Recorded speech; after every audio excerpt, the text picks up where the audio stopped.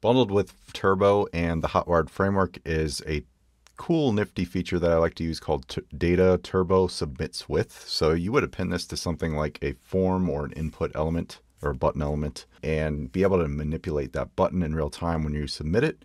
It listens to a certain back in behind the scenes event for Turbo, which is manipulating stuff, and you're able to hook into that and kind of and show some sort of progress state. Now there's the default progress bar that typically shows on the Rails apps on the top of the screen if you're using Turbo, but this is another way you can do it to make some better user experience. So I want to walk you through that in this video. It's going to be a quick one, but I'm going to just walk you through how I like to use it and just ways you can extend it if you wanted to. So we'll say Turbo loading buttons. I'm going to do Rails new for that. Create the new app. I'm going to use my project called Rails UI. So I'm going to say cd into Turbo loading buttons. And I'm going to go to my gem file, open that up. I'll do that a bit later. Oh man. All right, Rails UI. Then we'll say get on GitHub is where I host it right now. So get Rails UI and then Rails UI. And then we'll do a branch of main just to make it explicit. And I'll bundle install that. Great. And then I will run the installer. Rails UI install with the colon there. That will fetch everything, get everything installed that we need to get it going. The project depends on ES build and Tailwind CSS by default. So that is one thing. We removed the import maps. Personally, that's just a opinionated way I'm going about it, just to streamline getting assets into the app, even though it is a default that we're overriding. So we'll boot the app and I'll run localhost 3000. It should kick off your configuration page if you're following along. If not, and so far in the free version, there's 2 themes you can choose from, or templates I'm calling them now. Let's say Turbo buttons for the app name. We'll leave the support email there. That's just mostly presentation based stuff. I will use Shepherd here. Why not? And we'll grab the latest assets for that. It's going to go ahead and install any templates and, bundled assets that come with that template, as well as the entire design pattern library. So if you were to go to this page, you see all these components that come stock with this template. Yeah, common misconception so far is people think it's only templates, but it's actually, tons of components and everything from authentication to mailers as well. So going to be adding more to that as I go. All right, let's get into the meat of this. I will go to our routes and boot this up. I'm actually gonna scaffold real quick post resource. So scaffold post, and we'll say title string text or content text,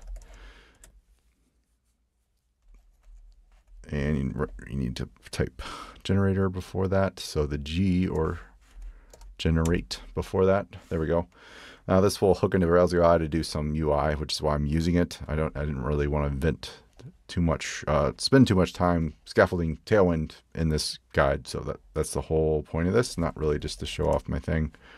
So I'll go to, I already have the server running, I think. Yeah, quit that, reboot it, go into our routes, and I'm going to update it to be posts for the root route. So we'll go down to the very end. It's already got that pretty much commented out as an example, but we'll comment that, uncomment that, and comment out the Rails UI default route, which is what you saw when you booted up the app. And I will go run the migration. We got posts in our database. Now we have just a simple scaffold with some UI around it, so I don't have to reinvent the wheel there. So let's get into the nitty gritty here. The biggest thing you'll need to pay attention to in the views is Hello Hotwire is a free course geared toward building Ruby on Rails apps with Hotwire from the ground up. Visit hellohotwire.com to learn more. Hold me close till I get up. Time is barely on our side. The submit action. So typically this would be on a button or a submit element in your app where you can hook into this, and you'd append a data attribute. And if you remember from the beginning when I said turbo submits width is what you would pass, and you could pass in just text here. So in this case, it's going to save. I can type saving. So if we want to hook into that real quick, you'll see it real fast change there. So that's so fast. So I'm going to slow it down in our controller real quick. In the create action, we'll just do a sleep. Maybe real long, 6 seconds. So add one more. I'll slow it down so you can see it a little bit better. Test 2 or 1. There it goes. So it's doing that. Ignore my Grammarly install there, but it is doing something. It's manipulating. It's essentially creating a disabled state and changing that inner text with JavaScript so you can just manipulate that button in real time. It's pretty nice for the experience so the user knows what's going on. There's no redirect happening or anything, so the progress bar isn't quite there. I mean, it is showing, but it isn't quite as obvious as that button, I should say. So this is neat. One thing I've run into, though, is wanting to display more or do more with the UI. So I've found myself kind of hacking this approach and manipulating it with some Tailwind, some baked-in Tailwind stuff. So one thing to pay attention to that I wanted to call out is that when you do submit the form, it's going to have an ARIA busy state. And that is kind of like a UX pattern or accessibility pattern, I should say, for denoting something's changing. There's all kinds of ARIA attributes, kind of hard to say. But when you submit the form, pay attention to this element here, and you'll see it has an ARIA busy true. So we're going to actually hook into that with Tailwind when it creates. So here's that turbo progress bar too, if you can see it. Sorry if that's small. So what I'll do essentially is go into our post or our form helper here, pass a class of group. So Tailwind allows you to kind of create a group of things, and it's a little more advanced as far as the CSS goes, but it's kind of like having a selector and then nesting the selector and changing the children of that selector. So think of it as a parent-child thing. It gets complex. You can have multiple groups. You can have custom group names. I'm just going to go with the defaults so we don't overcomplicate it right now. And I should say this is all built into Rails UI. This UI that you see, these classes don't come with Rails. It's just stuff that I've added into this library to save time, just give you this template that comes with the app that we booted up with Rails UI. So that's something to take into account. So what I like to do is maybe add a loading state, so some sort of state change in the button itself, different color, for instance. So I'm going to comment this out and go a little bit more custom, and I'm going to just use a button tag. And by default, a button tag inside a form will automatically submit a form. So you don't need to really do anything to pass, the form itself through to it. You can pass the form like object and name it explicitly if you want to. It's a little more advanced. Maybe that's something you're doing if the button is outside of the form itself. That's one way you could do that. That's maybe a little less known, but it is kind of a neat thing. But we won't go that far. The button itself will have a button class. These are components built into Rails UI. That button primary is the red color you see. So this kind of state, this look and feel here, you could do secondary if you wanted to and have a different color. The key thing here is I'm going to make it a do block, so it will be more than just text. And I'm going to find a SVG loader. I think there's a old school GitHub. Yeah, he comes up first, Sam. Yeah, I use these all the time. So I'm going to go and check out his repo. I think I used, what did I use? Bars? Yeah, I grabbed this one. So I just copy this and I'm going to add it into my assets directory. You could just paste that all in here, but it's pretty honking huge. So what I'll do, I have a little icon helper in Rails UI. Now you don't need to use this. You can use anything else, whatever you want to do to inline an SVG. But I'm going to just use what I'm used to. So SVG loader here, I'll paste that in. I'm going to remove the fill so we can manipulate it from the front end. And we'll do that again with Tailwind. So what I'll do, there's an icon helper in Rails UI. You just pass the icon. Now you'll need to be explicit about the path because by default it's going to read from the icon directory here as well as the outline directory as far as the icon style. That's just the default. You can customize it.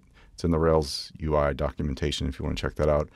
But I'll just pass the loader here, and then I'm going to pass a custom path called loader or icons and then loader SVG. since we're making it outside of the scope of this folder, I need to pass in a path. Normally it would just be loader like so, and you'd be good to go if it was in this folder.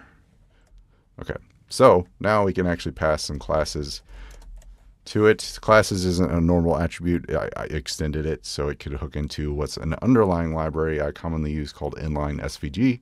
It is a nice little Rails gem, or Ruby gem, I should say. I want to make the size of like 6, and we'll call it text white, so it's just obvious. Now, one thing that isn't so different here, or that will change essentially, is the text inside of it needs to render. And then we need a entire div essentially to show and hide this based on that aria attribute. So what I'm going to do is just have like 2 divs here. And this is all Tailwind based. You could make some CSS classes and do all this to extradite it to a component. Whatever you want to do, however you prefer to approach that. In my case, I'm going to just do it all inline here. So we'll say group aria busy is what we're looking for. And that's actually part of Tailwind already, so that's nice.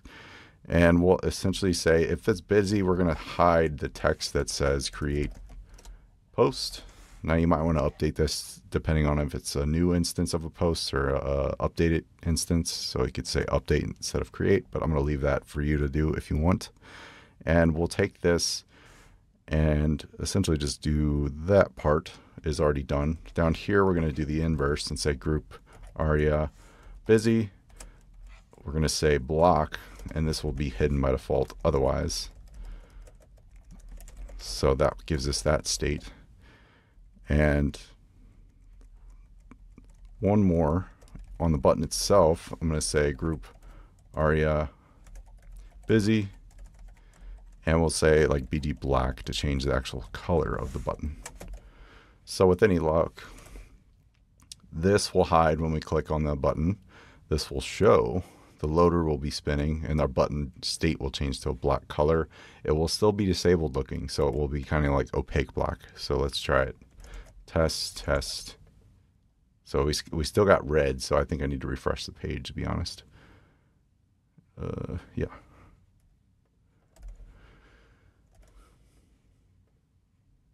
What's up here?